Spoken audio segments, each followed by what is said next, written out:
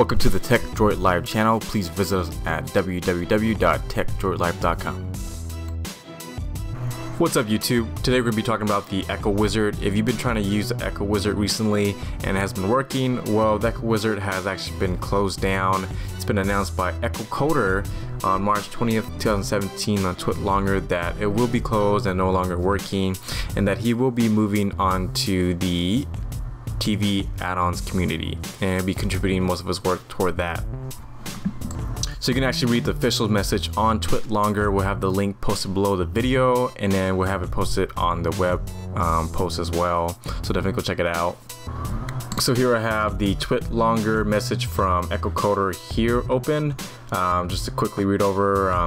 Echo and addon, hello all Echo users. Thank you for opening Echo Wizard. However, today I have some news. From this point forth, I will be moving to a fantastic community with TV add-ons. I am doing this as I believe this is the best way for me to contribute to the community and give me the best platform possible to move forward with my add-on development. I will no longer need to worry about little things that come with what I do, maintaining a server, moving hosts. When they do go down, I will be able to concentrate purely on my add-on development, which means I can bring more content to the table. So with this being said, you are seeing this message as today Echo Wizard closes. I know and understand that Echo Wizard has become a major part of a lot of people's Cody lives over the last year or so. Rest assured, I am not just walking away from what has been done here. I have assurances from TV add-ons that I can bring my ideas into development of Indigo. One big change that you will notice is that TV add-ons doesn't support builds. This is for several reasons, including security concerns. Builds can contain malicious code and unsafe add-ons. And due to the fact that the large size of most builds actually result in slower performance. TV add-ons does have their own config wizard function in Indigo in case anyone is interested in pre-configuration. It is my aim to get Indigo to surpass Echo Wizard and make it a better addition to your system than Echo Wizard ever was. I hope you understand this decision. Give me your full backing and support in the journey ahead. Thank you, Echo Wizard. You still have access to the Echo repository. You can find that in TV add-ons, so we'll show you how to actually install that as well. You want to stay tuned and watch that. Relatively simple. So just have your Kodi open, and then you want to click on your settings button, file manager, and then add source.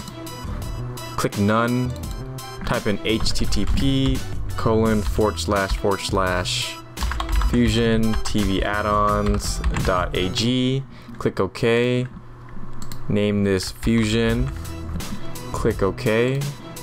Make sure the link's correct, name of the media source link, click OK, and then you want to go back and then back to the home screen, and then you want to hit add-ons, hit that add-on browser, a little package box here, and then you want to click on install from zip file,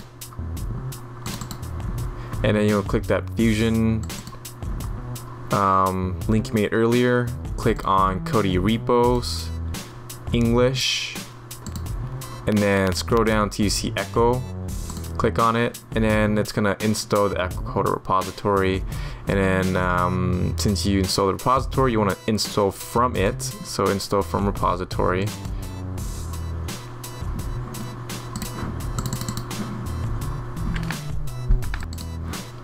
And then look for Echo Coder repository.